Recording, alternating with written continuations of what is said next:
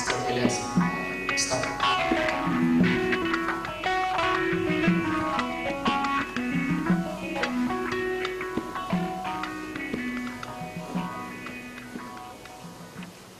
بمجمريا خبره ناي سمعتن قالسن سلامتا كاب سويدن نابتي ناي ستوكهولم فيستيفال إريتراويان زحلف السومون تساديفه متي زغلهم إريتراويان أو زلو نتبع أمريكا زلو صوتنا حواتنا السلام دانا تعالنا أجوهم قالسي ببزلنا يوم مخدنا نسنع لهم نمو عزوز سورة وزلامدا كاب إريتراويان أو أوروبا تقبلوا لي.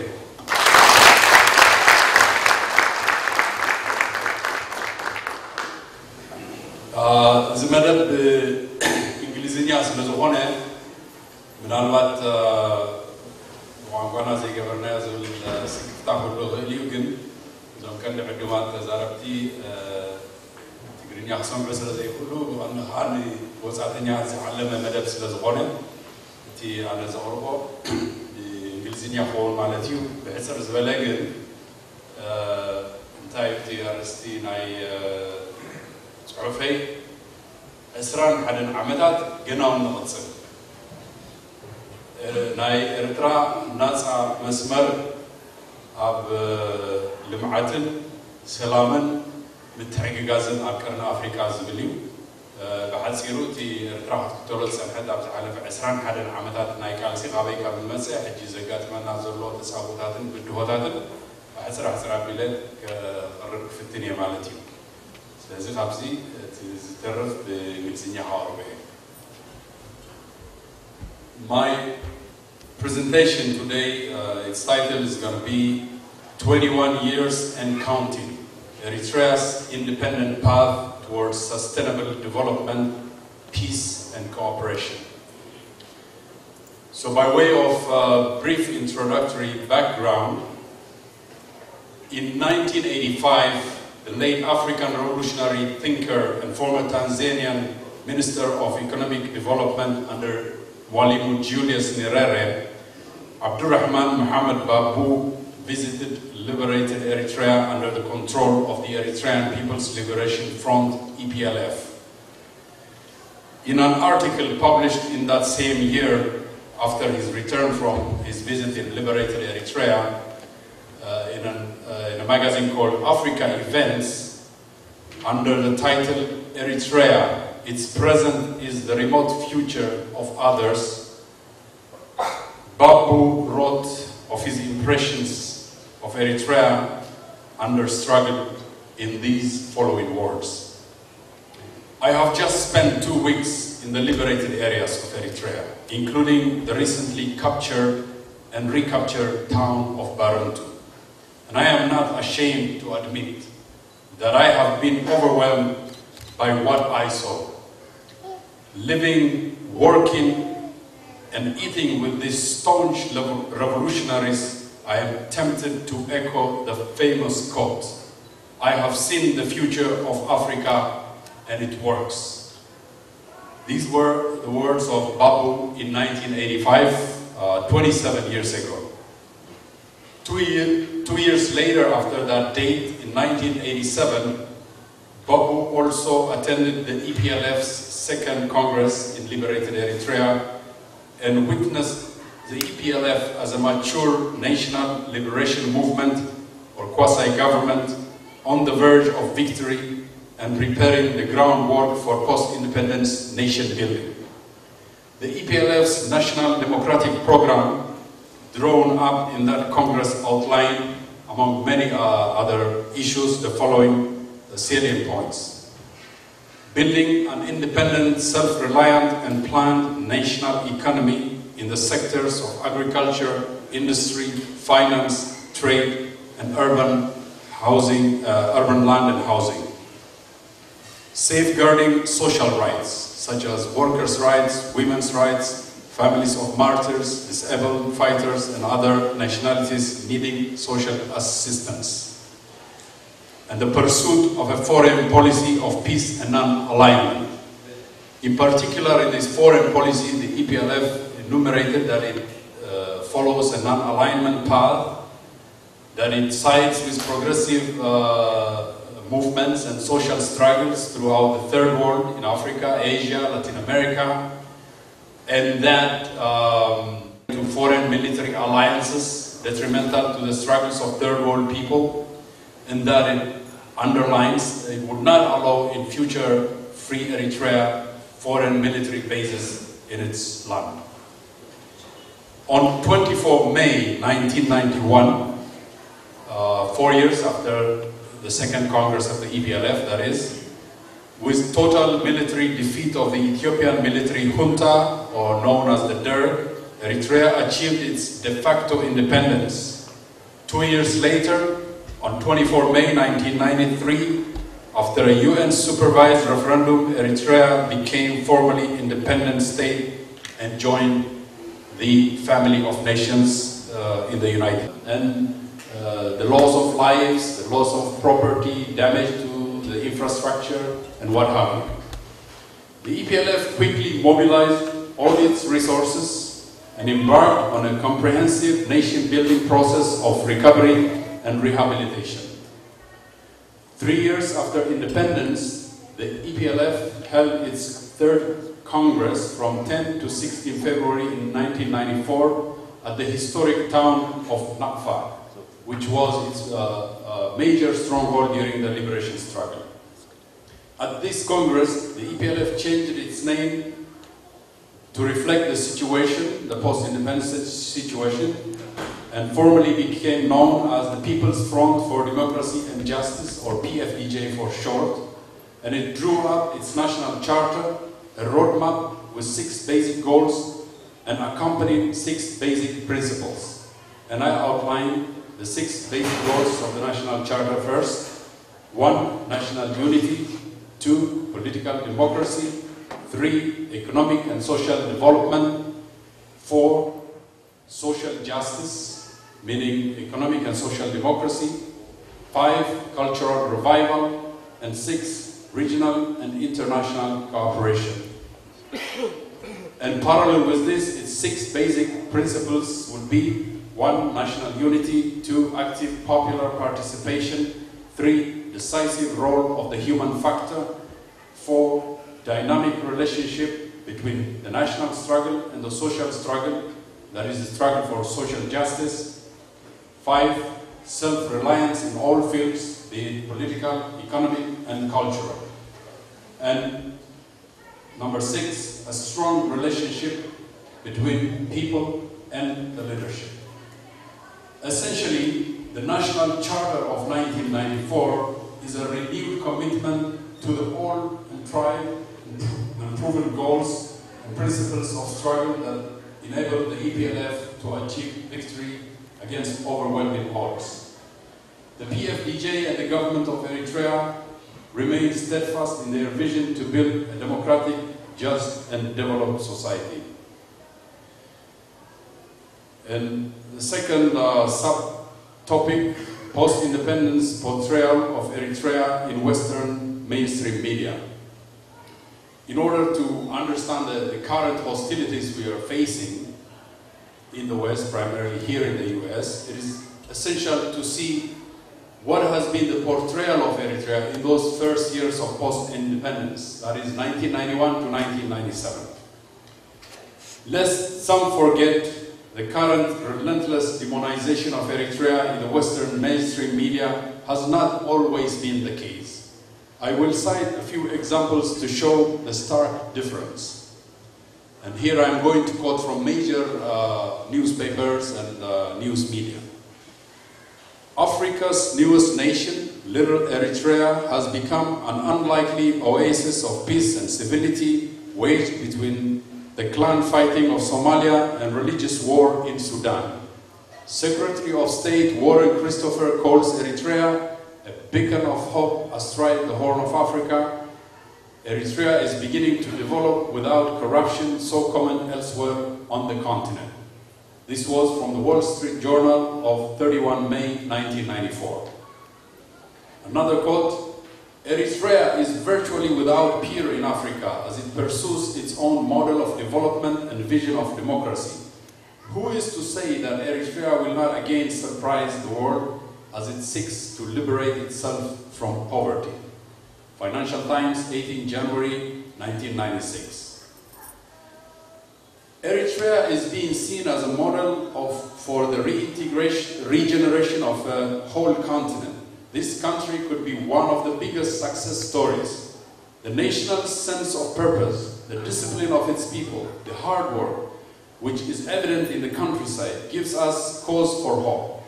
The government has also been financially responsible in the use of its resources. This is the Washington Times. You can get far further right than the Washington Times, 14 September 1996. Eritreans are nationalistic and cohesive to a fault. They don't want to be slaves to any foreign donor country. They want economic self-sufficiency, and they want to do it their way and with their own blood and sweat. This is the Globe and Mail, 26 April 1997. And if I'm not mistaken, the Globe and Mail is a South African publication, or is it British? I will stand to be corrected, but it's not an American publication. Eritrea is embarking on a campaign to abolish food aid and stand on its own feet. From the ruins of war, which cost more than 250,000 lives on the Eritrean side alone, the Eritreans are transforming their new nation into a country that works. Africa Today, May-June issue of 1997. Little Eritrea has proved to be a model. Eritrea's success is all the more striking because the new government fended for itself for the most part and succeeded.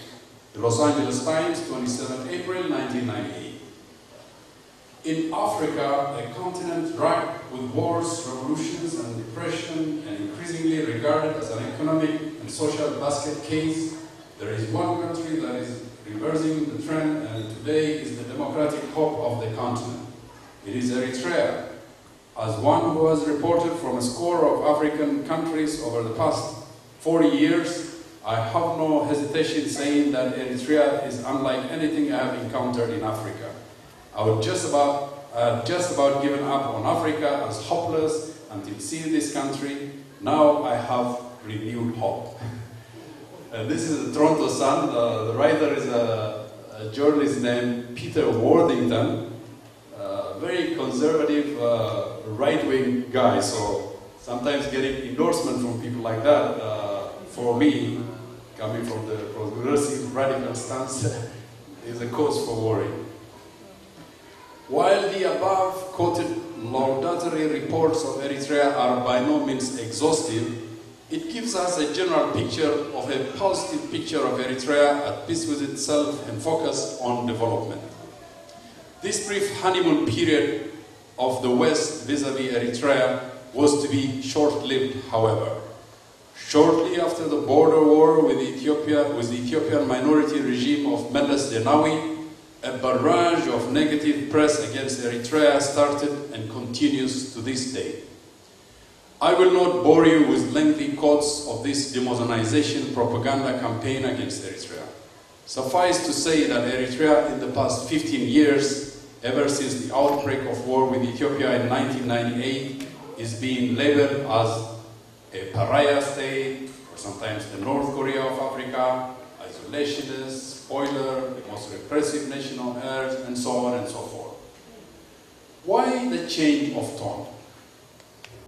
As far as Eritrea is concerned, nothing has changed on the fundamental issues of its commitment to nation building, development, social justice, and democracy, peaceful coexistence with its neighbors, non-alignment, and proactive engagement with the international community, based on the principles of mutual respect and non-interference in internal affairs. In fact, the positive treatment of Eritrea in the first 6 years of its independence was, in my opinion, to entice it from its independent national development path and turn it into just another subservient client state in Africa. Once it became clear that Eritrea would not budge from its steadfast commitment towards independent and self-reliant national, political, and economic policy, however, the propaganda tone changed. For the past 15 years, demonization and vilification of Eritrea became a staple diet of the mainstream corporate Western media. In the words of Noam Chomsky, the reason is simple. Eritrea was seen as the threat of good example. Noam Chomsky says, and I quote, "No country is exempt from this treatment, no matter how unimportant. In fact, it is the weakest, poorest countries that often arouse the greatest hysteria. The weaker and poorer a country is, the more dangerous it is as an example." So it doesn't surprise then that the past 15 years is not because Eritrea changed policy or discovered dictatorship or what have you. The reason is simple and fair. It is seen as a threat of good example, or as a virus, as some would say, that could spread elsewhere in Africa. If that happens, God forbid, what will happen to the interests of the global corporations and the rich countries of the West? So they don't want that. As a result, the relentless vilification of Eritrea. Subtopic 3, what is the reality in Eritrea?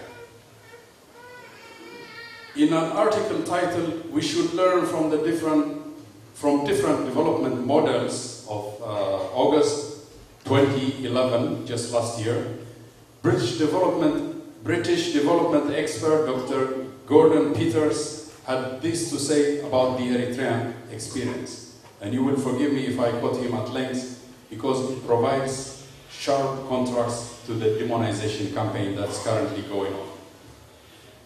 In the past, and this is what Dr. Gordon Peters says, in the past 2 to 3 years, I have been to 2 very different countries, and both of which one hears very little in the discourses of development. One is Paraguay in Latin America, and he gives examples of Paraguay. The other country is Eritrea, where the philosophy and practice of self-sustainability is being put in place countrywide, in semi-arid terrain in the Horn of Africa, following a brutal civil war with Ethiopia and an unresolved border truce policed by the UN, and significantly without donor aid. Eritrea's current one-party state, but with some evident participatory democracy, clearly does not fit with the geopolitical aims of the developed world governments, and at least as much as the Eritrean government has said no thanks to donors, aid and dependency.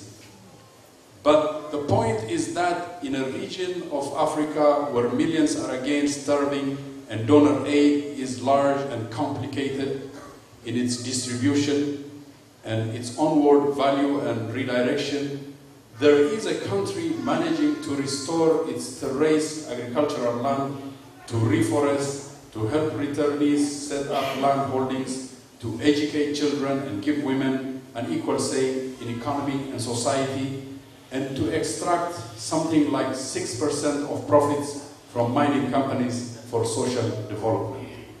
End of quote of Dr. Gordon Peters. In fact, the last point he mentioned,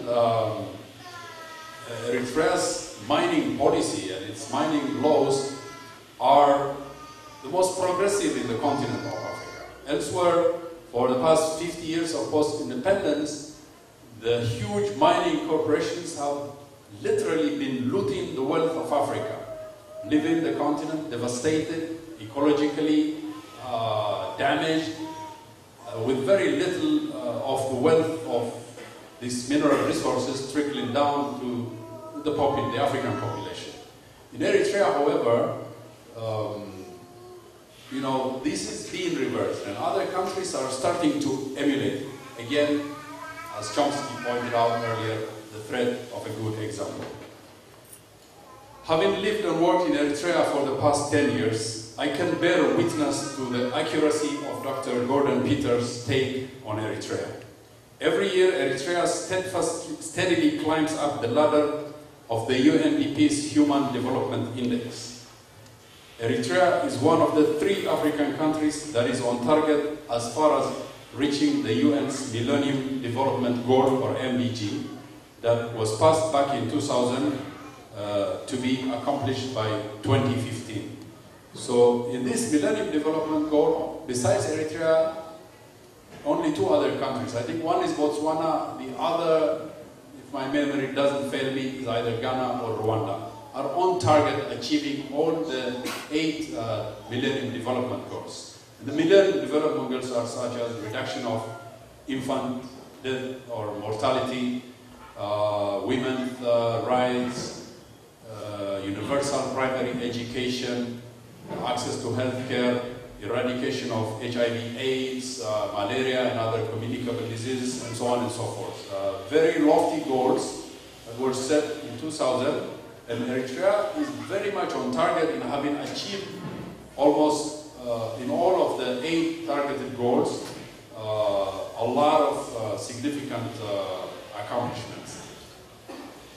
All this accomplishment by Eritrea was registered despite the brutal war that the Ethiopian minority regime unleashed on Eritrea in 1998 to 2000, and the recent US-imposed United Nations Security Council sanctions of 2009 and 2011. I will not go into details about the harsh hostilities that Eritrea has been faced with in the past 15 years of its existence, as they are too well known to this audience. Eritrea has abided by international laws and agreements and respect the sovereignty and independence of its neighbors.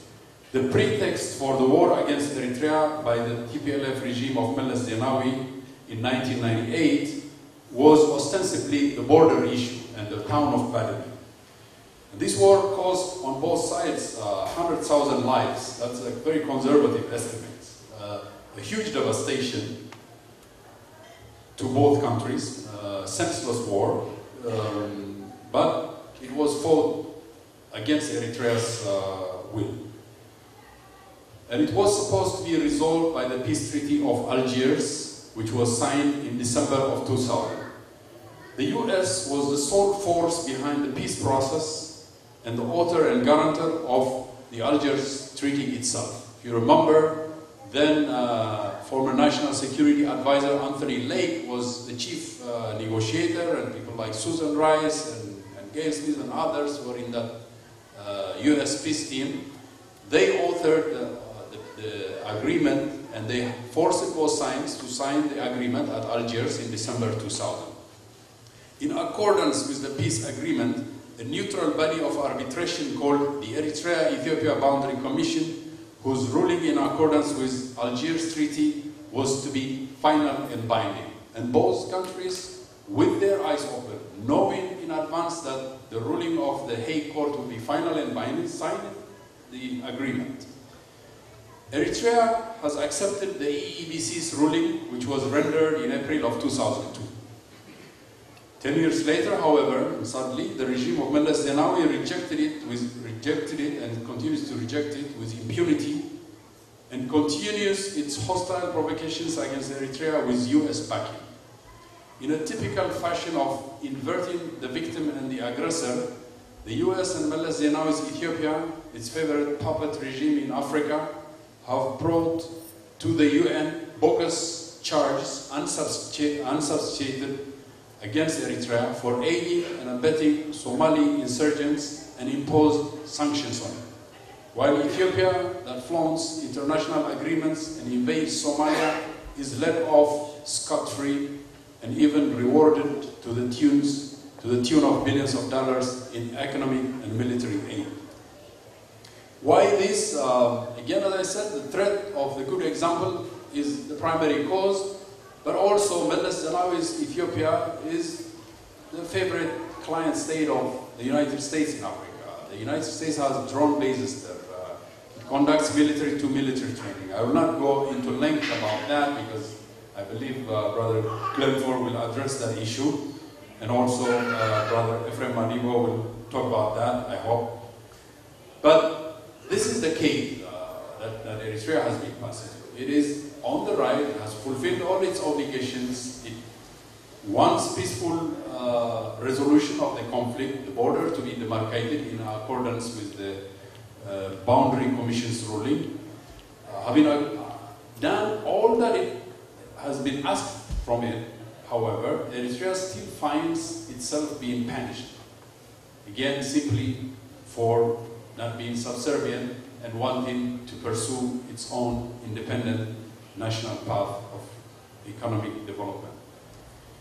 Concluding remarks. Eritrea, however, remains engaged in its commitment towards regional peace and stability, which it sees as essential foundation building blocks to achieving economic integration and cooperation. In the era of corporate-driven globalization, regional trade blocks and economic integration of the economies of third world countries, especially African countries, are necessary prerequisites to escape marginalization, poverty, and underdevelopment. Towards this end, Eritrea's recent positive engagement with Sudan is a good start, and this needs to be expanded to include all member countries of the IGAD, such as Ethiopia, Djibouti, Somalia, Kenya, and Uganda. Essentially, Eritrea is very much committed and believes in earnest that unless these poor, underdeveloped countries find peace and stability in their region and establish fruitful economic integration, they will not be able to escape exploitation and marginalization in the era of globalization. However, because of continued foreign military intervention in the area, continued chaos and wars, Eritrea's correct vision of economic development today has not found credible partners. I am not going to talk at length about Eritrea's relationship currently with the Ethiopian opposition movements, which is positive. Many of the opposition movements, I believe, have credible relationships with Ethiopia. Most of them acknowledge the sovereignty and independence of Eritrea and want to engage in a future stable Ethiopia that avoids wars. Ethiopia rightly is a big country, 80 million strong. It can become the driving powerhouse if correctly governed, and if democratic governance, which is free from ethnic conflicts and towing the foreign interests of other great powers. If that kind of Ethiopia comes into place, I believe both Eritrea and Ethiopia will live in peace, and they will have much to benefit from economic integration and cooperation. So with that, I conclude my remarks, and I yield the balance of my time, if I have a few minutes remaining, to my colleagues. I thank you very much.